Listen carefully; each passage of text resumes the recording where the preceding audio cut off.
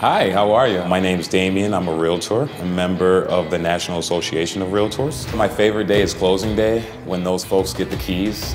They have a smile so wide. Hi, my name is Johanna. I live in Buffalo, New York, and this is Valinor. I was living outside of New York, working in New York City and living in New Jersey. I was paying for rent, I was paying utilities, I was paying taxes, I was paying garbage, I was paying sewer, I was paying everything and maintaining the garden. And then one day it was just, why am I paying all this and investing in someone else when I could invest in myself? For a lot of folks that I meet, especially younger folks, they always deem buying a home something that older people do. And that has changed in the last few years, and I feel that's due to rental prices. You know, for a young guy come out of college to pay $1,500 for a 2-bedroom home, you know, I could probably get them into a 4-bedroom home for half the price. So millennials are becoming a lot smarter about the usage of money, realizing that this is the tool to getting to where we want to be. Damian is super confident and he's really passionate about the neighborhoods. I really wanted to work with a realtor that was familiar with the housing market. The housing market here is super, super competitive. Buffalo is moving fast. It's a seller's market. If a buyer sees a home that they love, it's advantageous for us to get out there as fast as possible, get them in there, see if they love it so we can put an offer in. The code of ethics is literally everything for me. Not to take advantage of your client, show full fiduciary with your client, confidentiality, fair housing, getting folks into the homes that they are worthy of, that they have worked hard to save up for. That's how I navigate through real estate.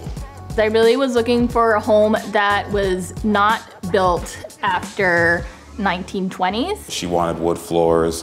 She loved old oak wood throughout the home. The thing that I really was attracted to at first was the original plaster moldings and the features on the inside, but I was concerned about the outside, and Damian was really good about telling me to, you know, look at the house. Yeah, you might not like it, but just why don't we just go look at it? Like, this looks really amazing. This looks really, really unusual. I love being in homes. Me studying architecture, I love going into homes. So the process of hunting, I enjoy it. I enjoy building a relationship with a buyer and educating them the whole way through. I'm not really a salesman, to be honest with you. Folks always choose their homes. So I'm just here to educate, because for me, a home is more than just a home. It's also a financial tool. The first time I saw it, I was sitting on the porch and there's this really great old maple tree out front. I was sitting there and I was like, wow, this is nice. Like, I think I could live here. This is just, I could just stay here all day. And then we were walking around, and it's the first room that we came into. We came in through the door and then came to the right, and it was this room that we're in right now. And it smelled exactly like my family house in Pennsylvania. I always know once I hear that they pick out a Christmas tree or place their baby's crib in a bedroom, I know that's the one for them. So, you know, I'm just informing them of how that furnace looks, the electrical panel, the roof, in a sense, just looking at the mechanics as opposed to the cosmetics.